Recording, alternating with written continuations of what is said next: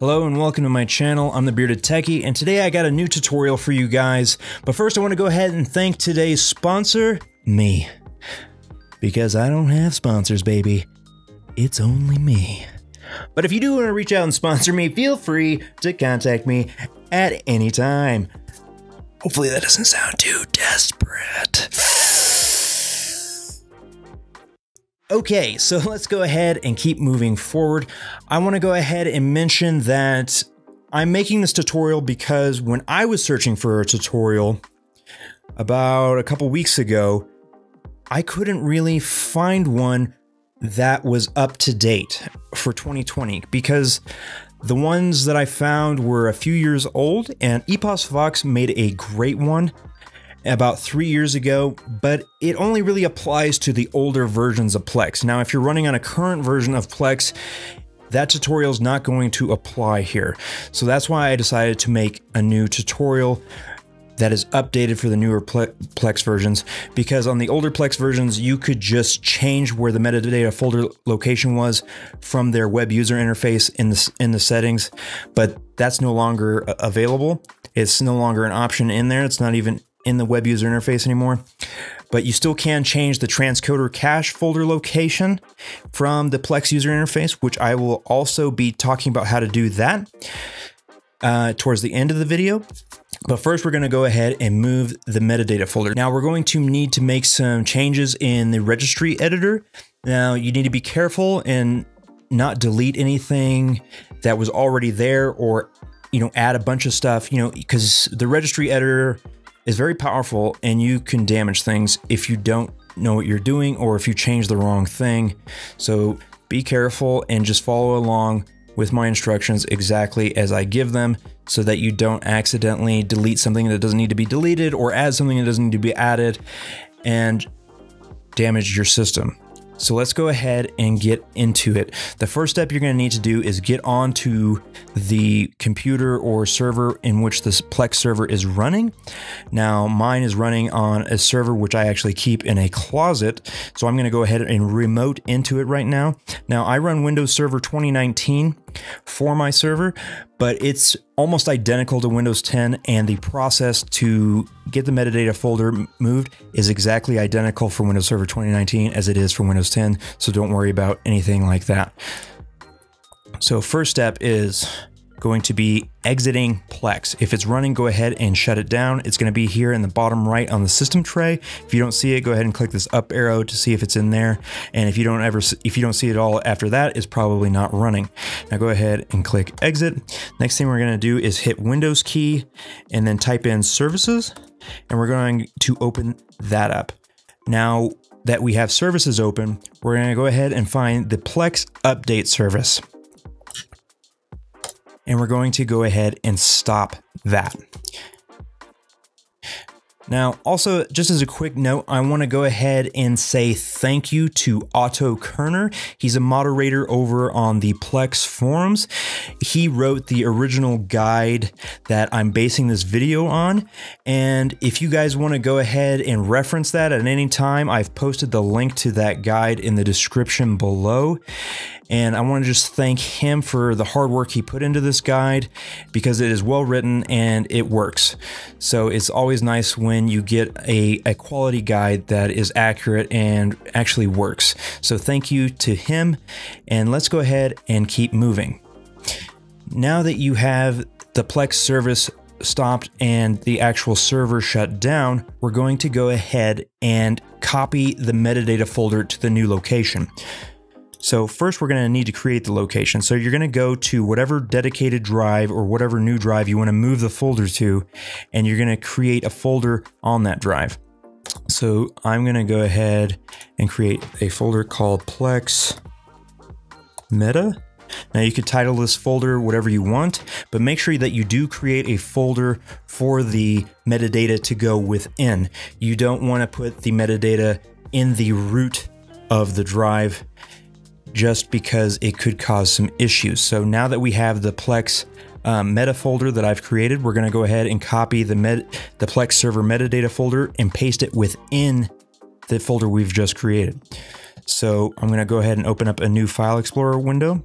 I'm going to go to local disk, I'm going to go to users, and then you're going to click on whatever your username is, and then you're going to go to app data, local, and then it should be right here. It says Plex Media Server. Now go ahead and copy it.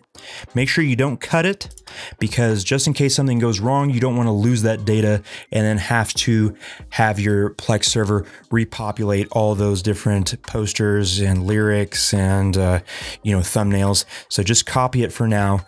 If everything works in the end, you can go ahead and come back and delete it. So now that it's copied, I'm going to go back to my my Plex data drive. I'm going to go within the new folder I've just created, and I'm going to paste the metadata folder.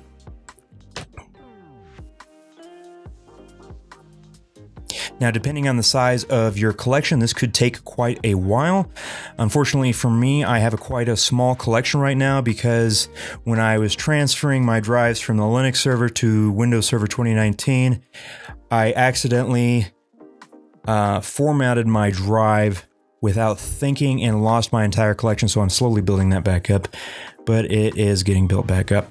So let's go ahead and move on to the next step. The next thing we're going to do is hit Windows key once again and type in reg edit, and there it is. We're going to go ahead and open up the registry editor. Now make sure you're careful. Once again, you can damage things within this, and that wouldn't be good. So just follow right along. So you're going to go to H key current user, then you're going to go to software, then you're going to go to Plex Inc., and you're going to drop that down, and you're going to click Plex Media Server. Now once you're in here, you're going to right click, new, string value. So once you have that created, you're going to go ahead and rename that to local app data path. And once you've done that, you're going to go right click and modify.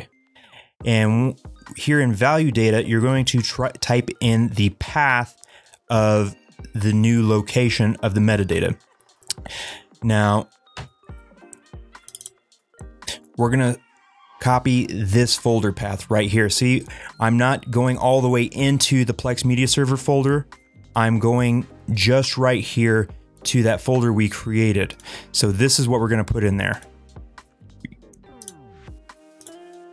Just like that. It should not say Plex Meta / Plex Media Server.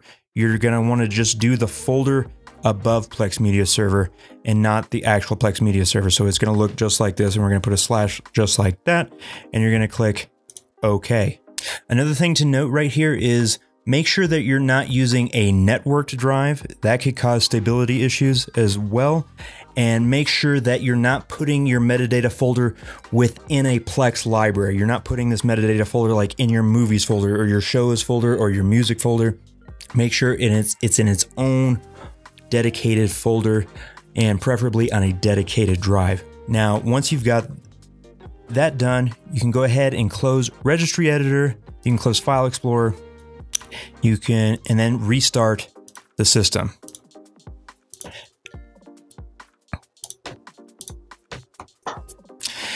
Now, while we're waiting on the server to restart, I'm going to go ahead and start talking about why it's good to move your transcoder cache from your system drive to also a dedicated drive. Now, if you have a dedicated SSD that you're also using for Plex metadata, it's probably a good idea to also use that SSD for your Plex backups as well as your transcoder cache.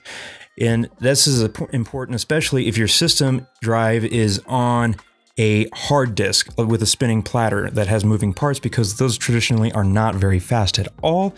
So it's a good idea to keep your transcoder cache on a fast drive so that your transcodes don't get slowed down or inhibited by the read and write speeds of that hard disk. So the next thing we're going to go ahead and do is move our transcoder cache location.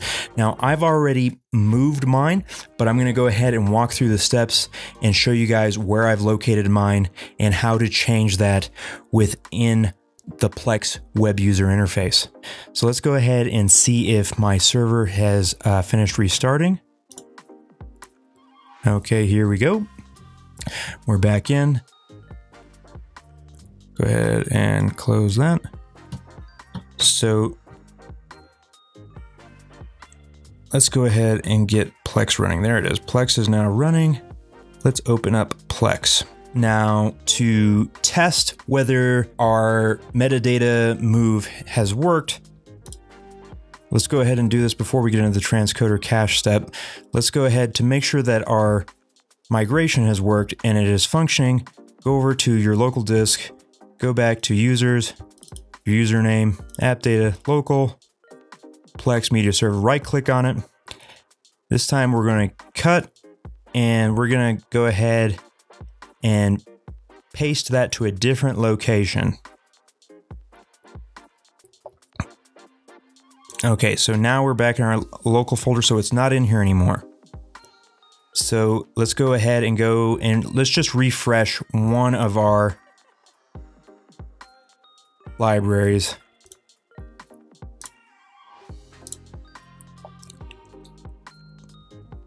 And make sure that everything is working. Okay, good. Cool. We've refreshed it. Now let's go ahead and look back in our app data folder. And you can see here, Plex has not created a new Plex media server folder within our app data. So that's how we know it's now using the new folder that we've created on the new drive. Because if it didn't take or it wasn't working and I refreshed the metadata, it would have created another Plex media server folder here in the app data location. And we would have had to have gone back and see if we made a mistake somewhere. So now that we can see that here in the app data local folder that there is no new Plex media server folder that's been created, we know that the new drive location is working and the Plex media metadata is getting stored there. So now that we've confirmed that, let's keep moving forward to the transcoder cache location. Now you can see here I've created a folder called transcoder cache, and this is on the same drive as my Plex metadata. And you're just going to create a folder called transcoder cache. You'll go into it and you go over here, you'll right click, copy the drive path. Then you'll go back to your Plex web user interface. You go to settings. You'll scroll down to transcoder. Now, right here, it has transcoder temporary directory. Now, this is where you're going to put in the new transcoder cache folder path. Now, you can see I've already got mine in there, but I'll go ahead and paste it again. And once you've got your new cache folder path pasted in there, go ahead and save changes. Now that that's done, your transcoder cache has been moved. Now, if you also want to move the location of your Plex backups folder, which is probably also a good idea, go over here to scheduled tasks. And you can see here, you can change the directory in which your Plex backups are stored. And you can see here also that I've created a folder on my dedicated drive just for Plex backups. And you'll create that folder and you'll paste the folder path into this backup directory location. Go down, paste, oopsie. So you'll just paste it in there, save your changes, just like that. And you'll want to make sure that your transcoder cache has a dedicated folder, your metadata is going to have a dedicated folder, and your backups are going to have a dedicated folder. Having them all three on the same drive is not a problem. Just make sure that they have their own dedicated folders within that drive. Okay, so that's it, guys. That's how you do it. There is a possibility that Plex update service may not work correctly after you make these changes within Registry Editor. Now, there's a optional step that you can take that is within the written guide, which I'm not going to go over because it wasn't a problem for me. I never had to make this change. Plex update service works just fine for me on my system, and I don't even really have the registry entry that they go into talking about changing. So that's not even in my system, so I wasn't able to even practice with it because there isn't even a directory within Registry Editor for me to make that specific change that he goes into detail about talking about. So if you guys have a problem with the Plex update service after you make the metadata move, go ahead and follow this guy's guide. It's all the way at the bottom. It's an optional step, and the guide is very detailed, it's very helpful, and it's easy to follow along with. And like I said, if you guys want to go ahead and reference that guide at any time during this tutorial, it is linked in the description below. Okay guys, thanks very much for following along in this tutorial. I hope it was helpful, and I hope you guys can use this to your benefit, and I hope you guys keep your Plex servers up and running as smooth as possible. Plex is an amazing service. I'm so happy that I have it. And if you guys liked this video, go ahead and hit that like button, and also subscribe if you haven't already. And don't forget, if you didn't like this video, hit that thumbs down button. Don't be afraid. Don't be scared. Have some confidence. Go ahead and hit that thumbs down button. That's okay. And if you have any questions about the server, the hardware, the software, the process, if you have any trouble along the way, post it in the comments below, and I will respond quickly and respectfully, and I'll do my best to help you, and it's my pleasure. So once again, thanks. I'm the Bearded Techie, signing out.